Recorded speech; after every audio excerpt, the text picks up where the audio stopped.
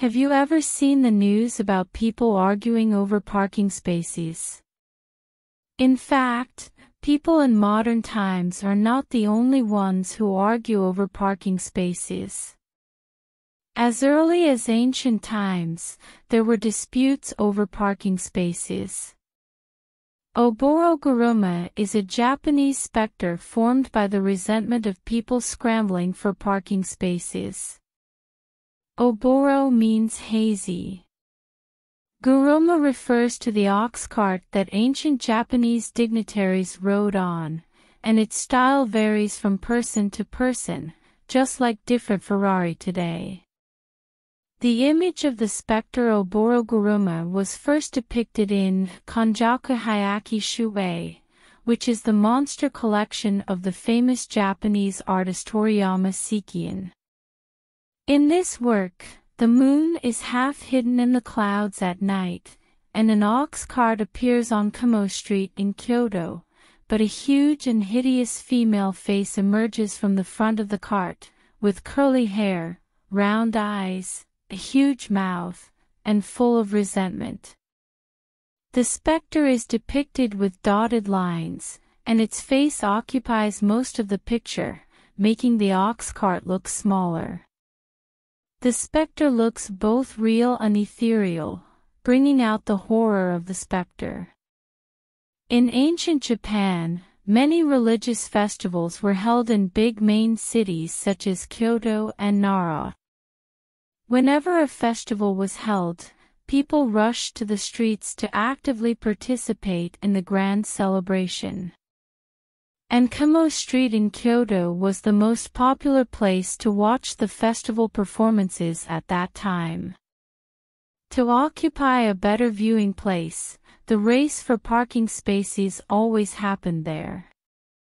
Therefore, the name Kamo Street appeared in the picture. It is said that the inspiration for Oboro-Guruma came from the story of the world's first novel, The Tale of Genji, in 1010. The book describes Rokujo no Miyasudakoro, one of the lovers of the protagonist Hikaru Genji, encountered Hikaru Genji's wife, Oi, who also took an ox cart to participate in the Kamo festival. Unexpectedly, the young entourage of the two sides fought because of drunkenness and parking space issues. In the end, the ox cart of Rokujo no Miyasudakoro was seriously damaged, so Hikaru Genji didn't notice her attendance at all. Her depression finally became an evil spirit when she was unconscious, and it flew out to kill Aoi. In memory of Aoi, the Kamo festival in Japan today is also called the Aoi Festival. This coincides with the elements of ox carts, Kamo Street, women, and dissatisfaction in the picture, making scholars believe that the story is the prototype of Oboro-Guruma.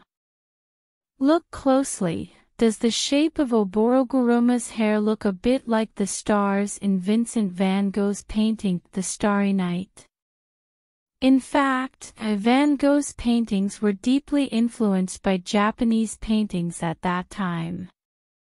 Except for Oboro-Guruma, there are two specters related to wheels, Katawa-Guruma and Wanyudo.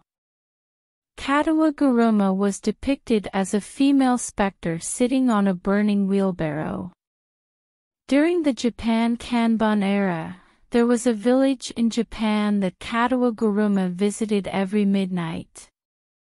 It's said that anyone who saw Katawa-Guruma will encounter misfortune, so whenever Katawa-Guruma appeared, all the villagers will close their doors and windows and dare not look at it at all. But there was always an exception. One day at midnight, a woman heard the rolling sounds of a wheelbarrow on the road. She couldn't help peeking out through the slit of her house's door. Suddenly, Katawa-Guruma appeared in front of the door and shouted to her madly, "You should rather watch your own child than peek at me."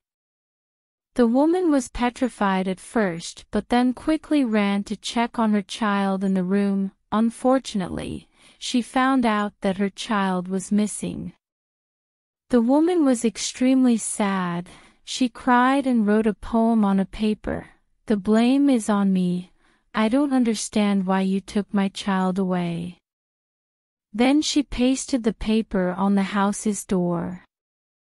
The next midnight, Katawa-Guruma appeared again, read the poem resonantly, and murmured, "How affectionate a mother she is. I will give back the child to her. But I cannot stay here anymore because I was seen by a villager." Afterward, Katawa-Guruma returned the child, immediately went away, and never came back to the village. The other specter similar to Katawa-Guruma was Wanyudo. It's a cartwheel surrounded by the fire with a man's close-cropped head at its center. What's the difference is it didn't take the child but ripped off the child's leg away. It is said that to place a piece of paper, the town of Shobo, on the house's door as a talisman, Wanyudo will not go near the house. Interesting, but why? It might be derived from a record in the famous Chinese historical book A.C.E. Once, the disciple of Confucius, Xingzi, passed by a town named Shobo. He refused to enter because Shobo indicated the town of triumph over the mother, and it's immoral to him. So maybe Katawa-Guruma and Wanyudo symbolized a moral standard. They were made to arouse people about the responsibility of mothers in the old time. What do you think? This is today's story. Did you enjoy it? Please don't forget to subscribe for more new stories and monsters. I will update weekly. See you soon.